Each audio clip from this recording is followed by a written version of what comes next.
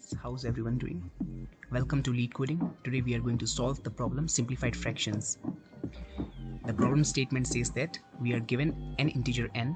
We have to return a list of all simplified fractions from 0 to 1 exclusive, such that the denominator is less than or equals to n. The fraction can be in any order, so we do not have to bother whether we are doing it in increasing order or decreasing order.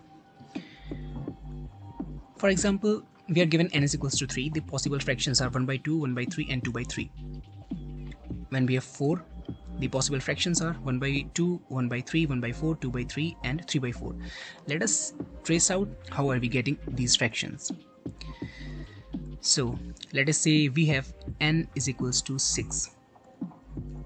In this case, we can have the denominator starting from 2. We are not considering 1 as the denominator because obviously it will give us the whole number. It's not a proper fraction. So when we have 2, the numerator could be 1. This is the only possibility. Then let us say we have 3. In 3 we will have 1 as the numerator, 2 as the numerator. Then the next is 4.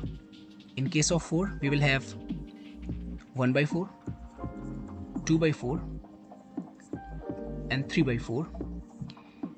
Then in case of 5 we will have 1 by 5, 2 by 5, 3 by 5, 4 by 5. And finally in case of 6 we will have 1 by 6, 2 by 6, 3 by 6, 4 by 6 and 5 by 6. But here we notice that 2 by 4 is same as 1 by 2. Again, 3 by 6 is same as 1 by 2. Then 2 by 6 is same as 1 by 3. 4 by 6 is same as 2 by 3. So there is so much of repetition here, we have to avoid these. So in order to avoid these, what we can see is we have to check whether there is some common factor between the numerator and the denominator. So recall which function did we use to check whether there is a common factor between these two. So this is GCD, greatest common divisor. The greatest common divisor of two numbers, that is I and j, if it is not equals to 1, in those cases we have to avoid including them in our answer. Rest, we see that the GCD for 3 and 4 it is 1, 5 and 6 it is 1, 1 and 6 it is 1 again, 4 and 5 it is 1. So in all the cases where the GCD of the numerator and the denominator is 1, we have to include them. In all the other cases we have to exclude them. So let us move on to the coding part and see how we can solve this problem.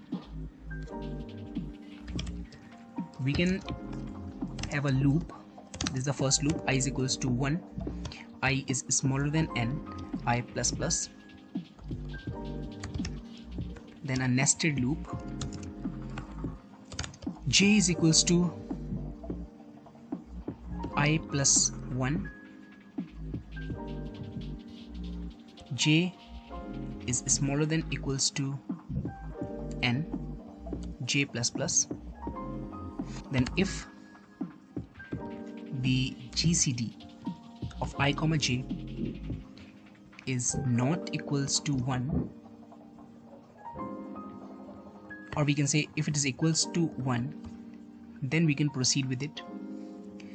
So we have to actually return a vector of string. So let us create that.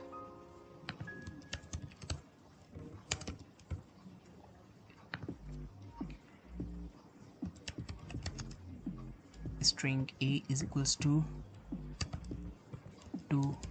string I, string b is equals to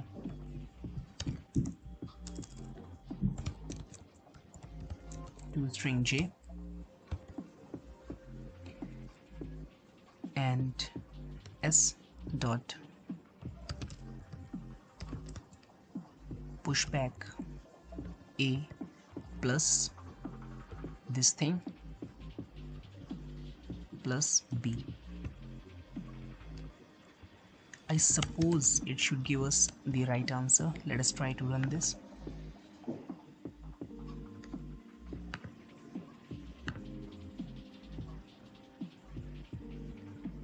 Okay, so it is giving us the correct answer.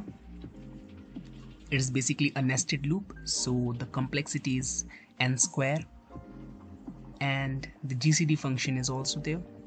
The complexity of GCD function is log n, so it is basically n square log n, and n is given as 100, so it will work perfectly fine when n is equals to 100. It would have worked even if n was given to be 1000. So this is it for the solution. Thank you. If you like the video, please subscribe.